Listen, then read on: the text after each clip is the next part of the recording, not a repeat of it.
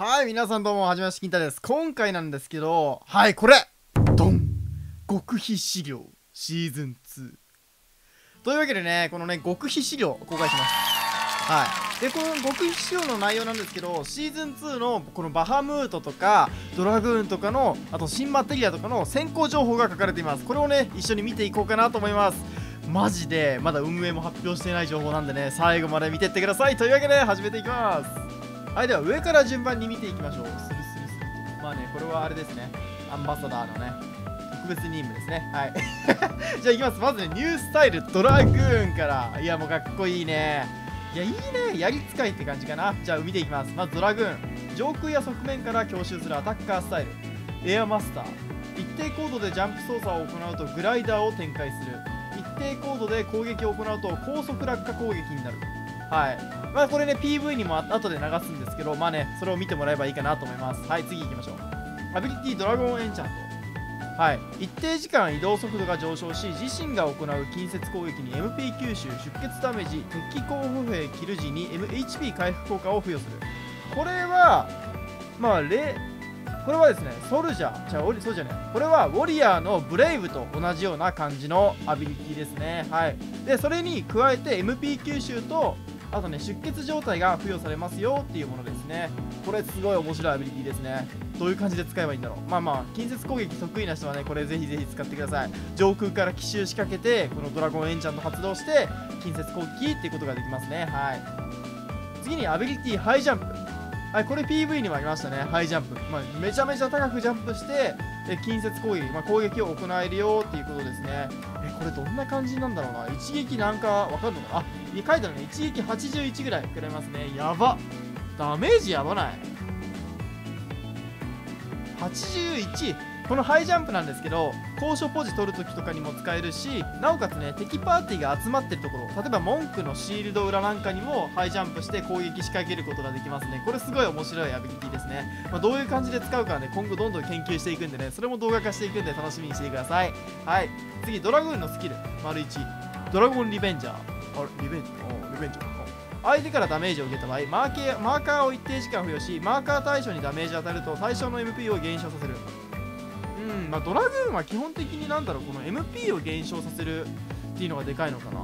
で、これどうなんだろう、近接だけなのかは、この銃でもこう銃でダメージ与えても MP 減らすのかちょっとわかんないですね。これは多分、銃でも減らすんだろうな、この感じだと。いや、強っ。次、ドラグーンのスキル、エアウォール。自身が空中にいるとき、自身より低い位置にいる敵から受ける銃ダメージを減少する。これ本当にドラグーンに見合ったスキルっていう感じがしますね。はい。なんかグライドしてる時とかも防いでくれるっていうことなんでしょうね。かなり面白いかなと思います。次、ワイドスイング。近接武器による連続攻撃の範囲を拡大する。これもね、後で PV どんぐらいこの拡大されるか流すんで、これも楽しみにして。これは単純にね、範囲攻撃を拡大するっていう感じです。というわけでね、ドラグーン以上になります。はい、ドラグーンのね、この後 PV 流します。はい、どうぞ。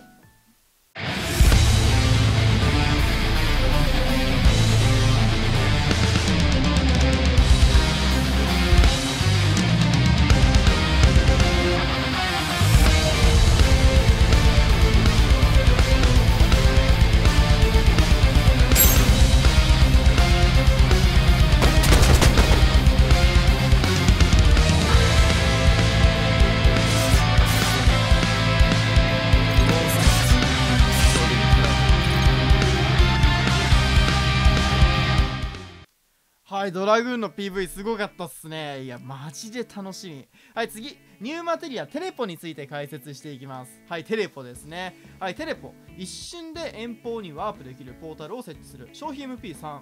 これもね、新情報ですね。消費 MP3。らしいです。はい。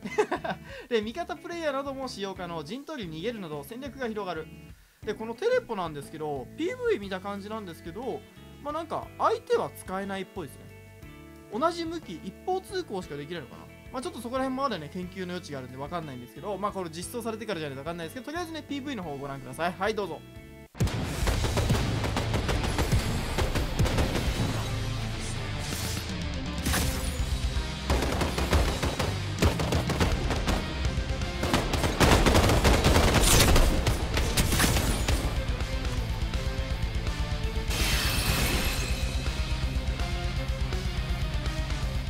すり抜けちゃってましたね、テレポ。だから使えないのかなって思うんですけど、まあそうですね、一方通行の方が面白いかなっていう感じです。逆にね、このテレポをどういう風に対策しようかなっていうのもね、考えなきゃいけないこと増えましたね、またね。はい、陣取り逃げるなども戦略が広がるって書いてありますね。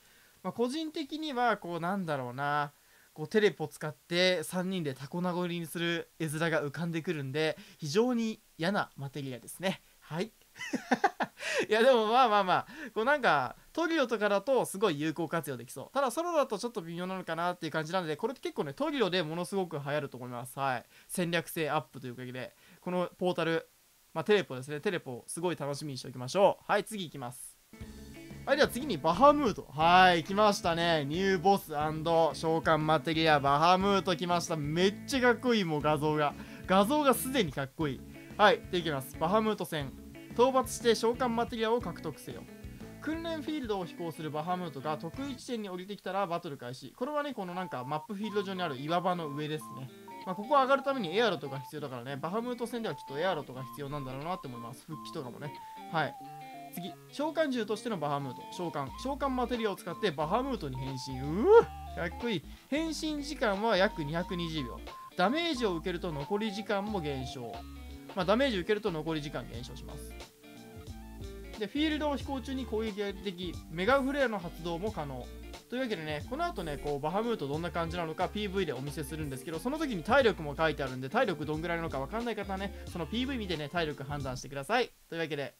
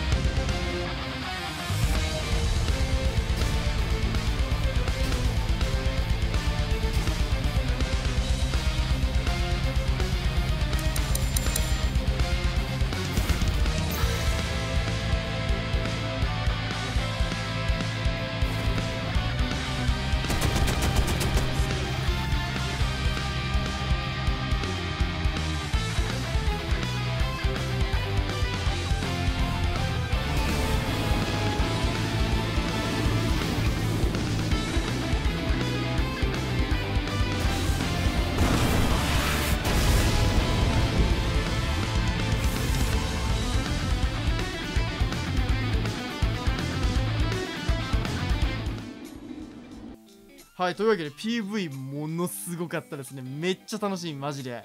どんな感じなのか。はい、というわけでバハムートのスキルを解説していきます。エアリアルレイブ。これはさっきあった突進のね、吹っ飛び効果のある突進ですね。次、フレアブレス。口から炎を吐けるね。いや、これいいな。男のロマン。はい、次にスピンアタック。これ近接攻撃ですね、おそらく。はい、スキル。スピンアタック。はい。次にバハムートのスキル、丸2。はい、大目玉、メガフレア。はい、このメガフレア、マジでどんな感じなのか楽しみ。マップ、かなり焼き尽くしてくれるんで、ダメージもね、かなり入ると思います。一撃で倒してくれるといいなって感じですね。理由としては、カスタムマッチで74人焼きたいんで、一撃で倒してほしいっていうのがね、僕の本音です。それがね、ものすごく楽しみです。74キルしてみたいんですよね。カスタム権限を乱用します。はい。はい、そんな感じでバハムートのスキルとバハムートの解説でした。では次に移ります。では次に、どうやらね、バハムート宝箱になるものが、これ多分ね、フィールド上に出現しているようです。特別な武器が入ってる場合もある。というわけで、どんな武器なんですかね。パッと見、こう、ロケットランチャーとなんか手ですね。はい。というわけで、この武器たちがどんな感じなのか、今から説明していきます。はい、1つ目の武器。インフェルノキャノン。インフェルノキャノン。はい。マガジンの弾数200発。範囲内の敵に向かってホーミングレーザーと極太レーザーを使い分けろ。極太レーザーはボタン長押しチャージで発動可能。チャージ。うわ、極太レーザーだね、マジで。なんか PV この感じだとあれかな。カッターマシンとかに結構有効的なレーザーなのかな。それはちょっとわかんないですけど、ホーミングレーザー何？ホーミングレーザー。これさ、プレイヤーやばくない？プレイヤーがやばくないこれ。こんなホーミングレンザー。なんか、見た感じ45っぽいですけど、これもね、PV があるので今から流します。というわけで、インフェルノキャノンの PV どうぞ。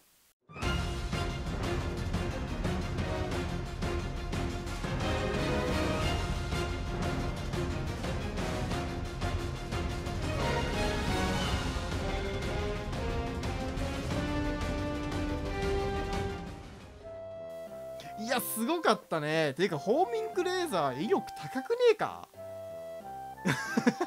大丈夫かこれ、こんな武器出しちゃって。いやまあでも宝箱の限定武器っていうことでね、ものすごくね強いっていうのはね結構ありだと思います。まあケアパッケージの武器みたいなね、まあ補給物資の武器みたいな扱いなんでしょうきっと。いや今後ねこの武器出てきたら、この極太レーザーで3人焼かれるなんてことがあったらもう地獄よね。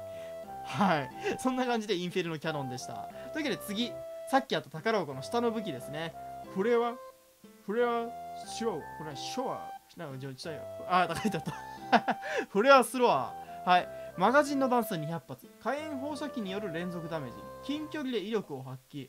これかなり威力高そうですよね。まあ近距離戦闘、まあね今までねこうエイムだらけ、エイムでしか語れなかったんですけど、このゲームまあそんなことないか、ファイヤーとかあったからそんなことないけど、まあそのね武器でもこうなんかエイム関係ない武器みたいなのが出てきましたね、ついにね。火炎放射器とホーミングレーザー両方ともねものすごくこう初心者の方も使えるような感じの武器ですね。エイム苦手だよって人もね使えるような武器になってるんでね、すごいいいこう新武器ですね。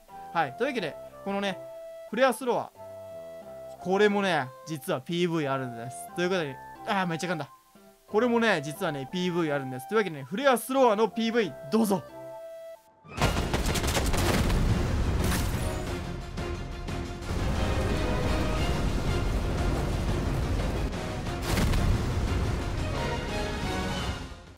はい、というわけでフレアスローは解説していきました。次にですね、なんと新追加機能があります。でその新追加機能、まず1つ目ね、コレクション新要素、こんな感じでね、今回ね、前回結構モーグリでちょっと微妙かなと思ったんですけど、今回めっちゃかっこいい。やばくないこれ、やばくない？前回のどっちかというと可愛いって感じで、今回かっこいい。かっこいいすぎるこれ。絶対着る。目もう紫になってるし、肩パッドついてるし、もうかっこよすぎる。というわけでね、今回コレクション新要素が出ました。はい、次にですね、なんとスキンのバージョンチェンジができます。はい、コレクションのピース交換でバージョンチェンジ用スキンを入手しよう。ベーススキンを所持していればスキンのバージョンチェンジが変更可能。はい、どんな感じにスキン変わるかっていうのを見ていきましょう。まずね、これクラウドバハムートフウェア。うわすごい、バハムートの刻印がなんか呪われてるみたいになっちゃってますね。髪の色も白になっちゃって。そしてね、やけど候補兵、ちょっと小汚い候補兵になりますよっていうね。普段の候補兵だとね、結構ピッカピカの候補兵なんですけど、なんか肩から煙吹いてるちょっと小汚い候補兵になりますよっていう感じですね。はい、すすだらけでね、ちょっとこれかわいそうですね。靴もないし、これよくある、このね靴下ねよくある、俺もなる、指飛び出すやつっていう風に指飛び出す候補兵になりますね。はい、次に BGM ランダム再生。いやありがてえマジで。こう毎回 BGM 変えるの本当にめんどくさかったんだよ。というわけでね、ランダム再生が BGM 追加されますよっていうことですね。これすげえいいわ。はい、次にですね、ボイスカスタマイズ。ギルで開放した好みのセリフを自由に入れ替えることができますよっていう。はい、これですね。これがギルで変えますよっていう。今までね、こうギルの使い道全然なかったじゃないですか。ただシーズン2からギルでボイスが変えるので、皆さんね、今ギル使い果たしちゃってる方、急いで貯めてください。このギルの使い道、ボイス出てきました。はい、少し落ち着いてから行くとしようか。仕方ない、俺が勝つとしてどういうことでというわけで、はい、以上シーズン2の極秘資料でした。もう公開しちゃいました、すいません。はい、というわけで極秘資料を公開していきました。感想コメントなどをね、ぜひコメント欄の方にね書いておいてください。というわけでシーズン2も楽しんでいきましょう。バイバイ。